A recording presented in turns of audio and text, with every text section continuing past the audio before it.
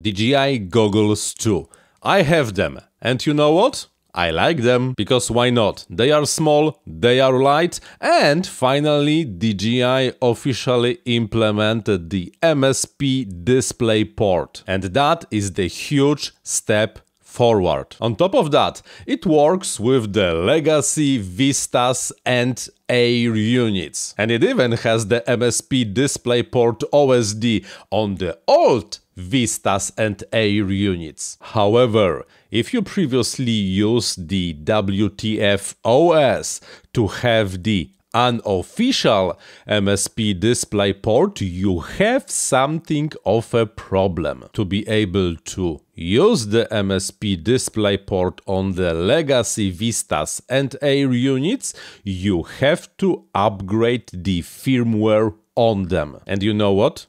If you rooted your Vista or Air unit and you installed the wtfos on it, it ain't working. DJI FPV Assistant just fails to fetch the firmware. Luckily, there is a solution. You only have to uninstall the wtfos and do one special magic trick. In this tutorial, let me show you how to remove the wtfos from your Vista and Air unit and how to upgrade the firmware on your Vista or Air unit so that you can use it with the DJI Goggles 2. And of course, have the MSP Displayport OSD on it. By the way, this video was created thanks to my YouTube channel members and patrons. Thank you guys, you're the main reason this channel keeps going, and you are the main motivation to record more videos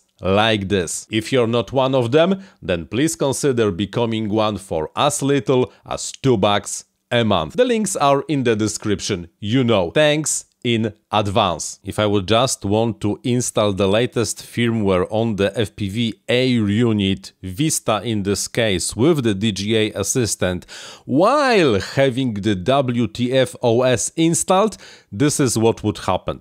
Cannot load firmware list, please retry. And guess what?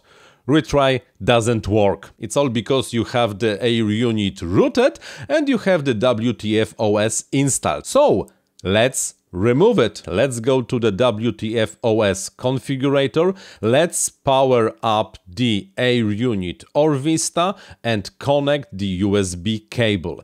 After the video transmitter will be connected and we will get the information over here that yeah, it's hot, I have the fan running, so it's fine. Let's remove the wtfos by going to the wtfos and let's hit remove. And of course, let's confirm. The removal process is much shorter than the installation, and only after a few seconds it will be done, and then your Air unit will reboot. But that's not all. Even although the wtfos was removed, you do not have the access to the package manager or startup, it's not yet fully restored to the original state. If even right now you would try to flash install the latest DJI firmware, it would fail. What we still have to do, we have to remove the ADB from the Air unit. To do it,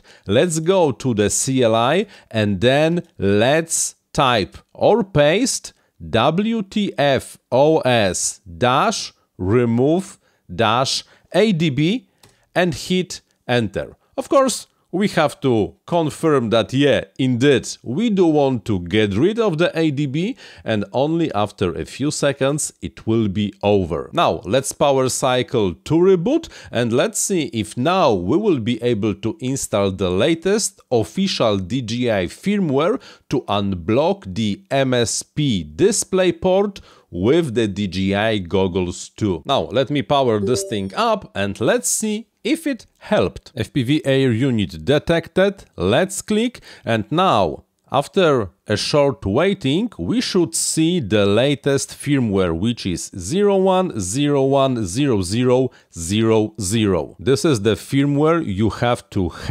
be able to use the old Air units and Vistas with the latest DJI Goggles 2. And yes, for now it's a one-way trip.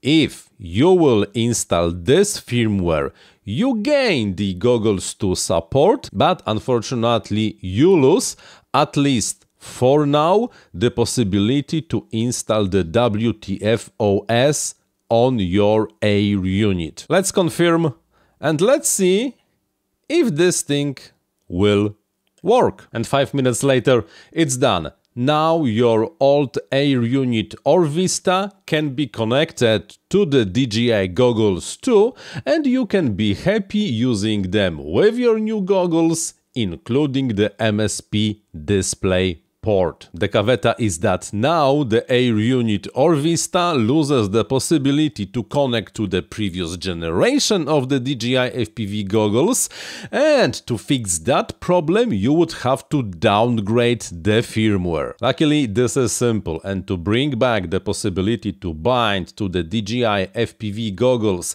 or the DJI FPV Goggles V2, you only would have to install the 0608 firmware from the September 2022.